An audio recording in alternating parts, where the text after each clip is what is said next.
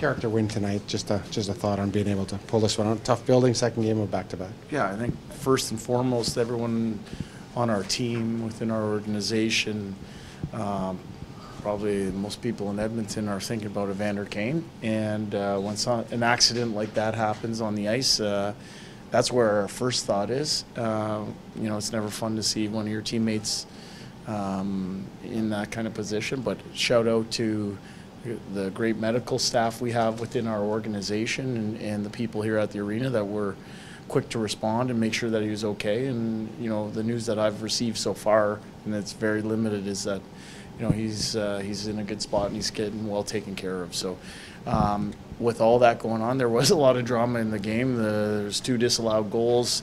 It came down to the last shot block at the end of the game, and I was happy for our guys. We dug in. It wasn't easy. We got in at 3:30 in the morning last night, and to summons up what was required to beat a team of that caliber, proud of them.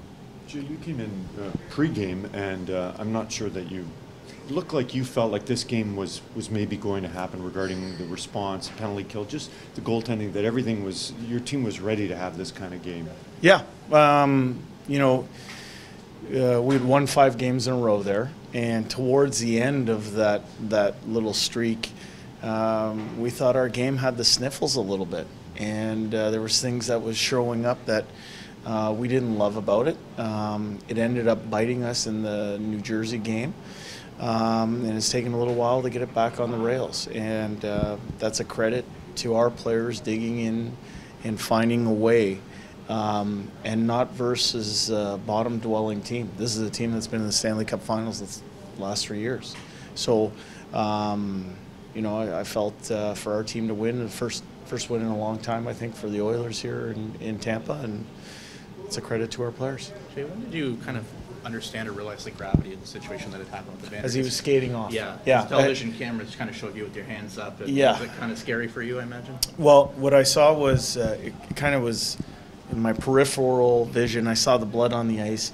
I saw him skate off and put pressure, and that's when I wanted to whistle to get the proper medical people where they needed to be. And as I said, it's a credit to those guys because they're quick thinkers and quick actors, and I think Evander's in a good spot right now because of it. How do you kind of rally the group after that? Because there are a lot of concerned faces on that. Yeah, I think what you do is you share the information as you get it. So when the trainer came back to the bench and when we got word back to the bench, we let our players know immediately, just so there was no concern. And then in between periods, we talked about it.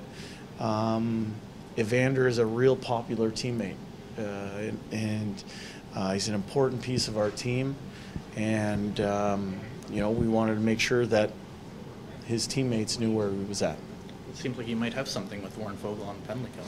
Yeah, he was good. Yeah, he was good. He was, he scored the goal, which was nice, but he did a lot of other really good things. And he has all the attributes of a good penalty killer. He's long, he's a good skater, and, I think he's buoyed by the opportunity. And so I'm happy for him. Is that maybe the best game you've seen him play in your shortish time? I've seen him play some good games. Sure, we played some good hockey down the stretch last year and into the playoffs. And I have a good opinion of Warren. And, his start didn't go the way he wanted statistically, but he was doing a lot of really good things with puck protection and whatnot.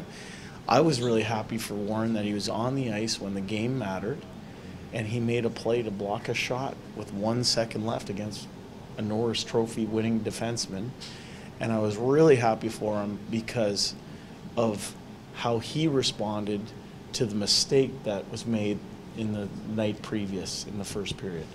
I thought that was, Warren Fogle showed me something tonight, and I was happy for him. Was that a reward for a night well done for him? Like putting him on the ice? You know what? I think when, we have a plan, and then I watch the game as it happens, and I talk to my coaches, and felt good about him being on the ice. And so is it a reward? I just think we're just trying to put the right people on the ice at the right time. Jack Campbell, how important was it for him to have a really good game? He was really solid for you guys the first 10 minutes of the hockey game, and then Just hung in there really Yeah, solid. I thought Jack Campbell, that was the best game I've seen him play in an Oilers uniform. Like you said, his play early, and I thought there were a lot of outside shots, but there was a couple of prime scoring chances in that first seven minutes or so. And he looked calm, he looked confident, he made big saves at the right times. I'm happy for him because that was a huge win for him personally. Most importantly, it's a huge win for our team.